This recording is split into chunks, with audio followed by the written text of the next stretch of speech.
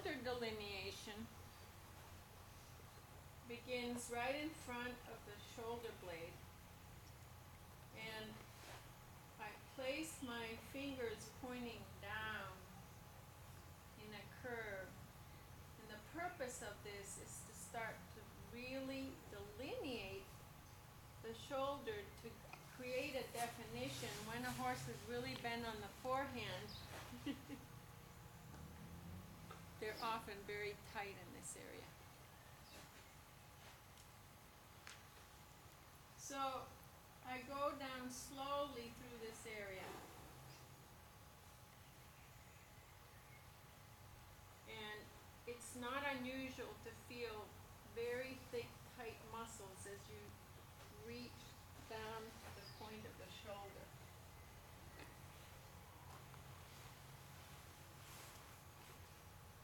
And if it is that way, I just let my body rotate and I just delineate the area anyway. And if you notice my body rotating,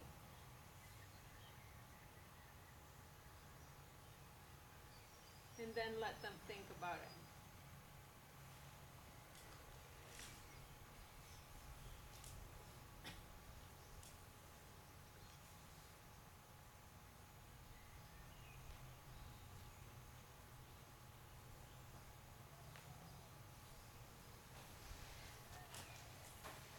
And in this area, it's really important to notice the difference between the two sides.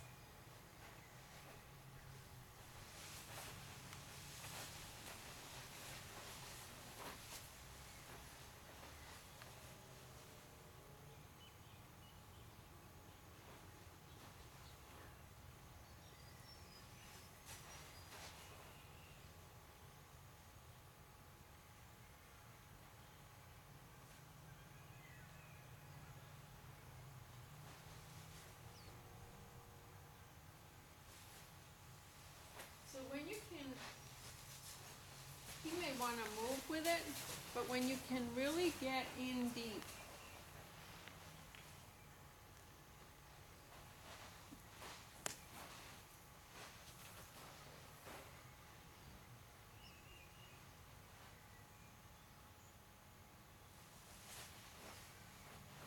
there, he's actually starting to let me in. Can you see the difference?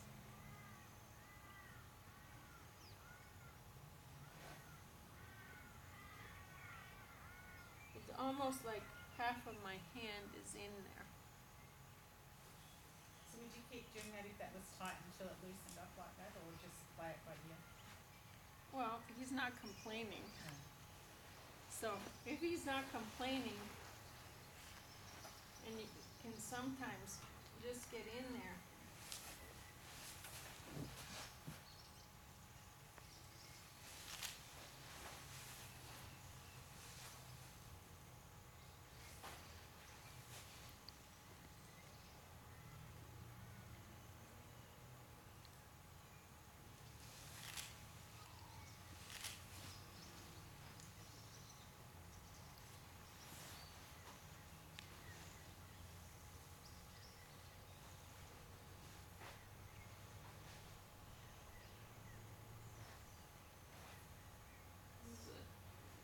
Nice routine to go down in shoulder delineation, up through caterpillar, down through the cheek.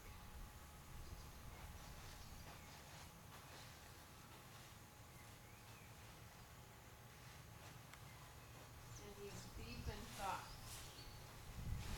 I'm going to let him walk a minute.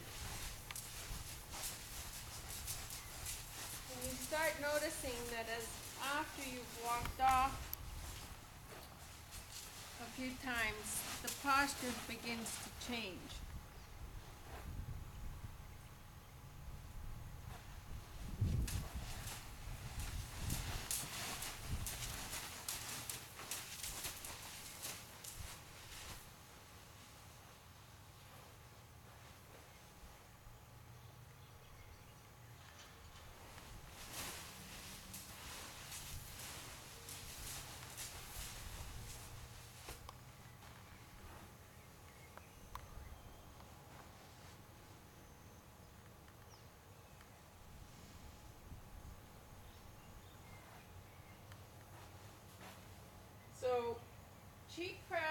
feet delineation, caterpillar, shoulder delineation, and chin rest are the first 5 exercises that start releasing the head and neck.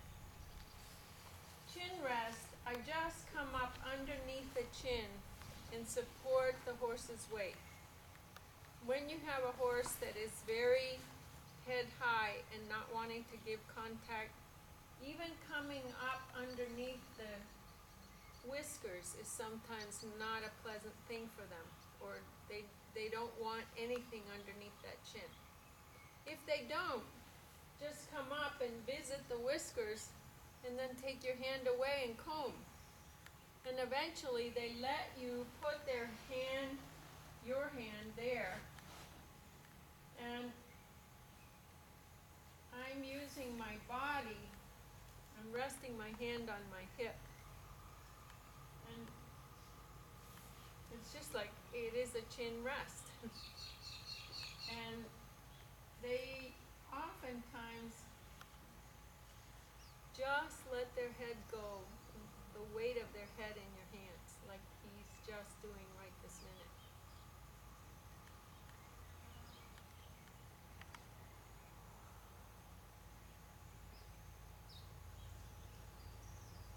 This is a great exercise for horses that have been worked in a false frame, held in a frame, and especially for horses that go too deep, that tend to curl behind the vertical. When the horses become confident and enjoys the exercise, I can take the weight of their head and come up a little bit.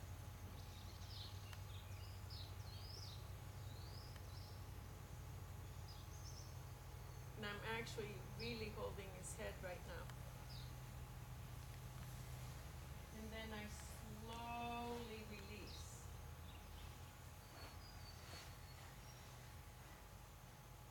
And let him think.